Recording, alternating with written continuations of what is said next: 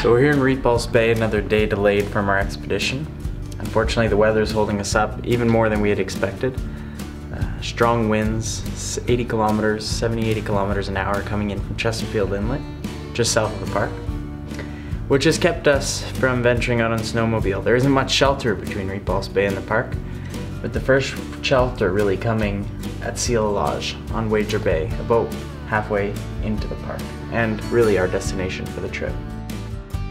Here we're come to the Hamlet office to receive our official certificates for visiting the Arctic Circle, given the fact that Repulse Bay itself sits on the Arctic Circle.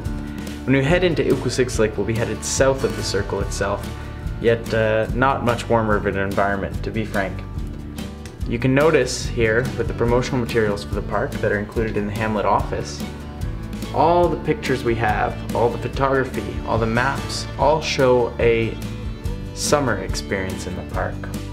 It's no surprise that people travel into the park in the summer. It's quite difficult to get in the spring, as we found out the last 3 days with our delays.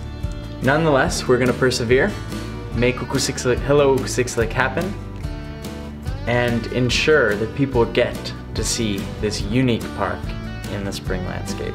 So thanks for joining us on this adventure. We look forward to sharing it with you.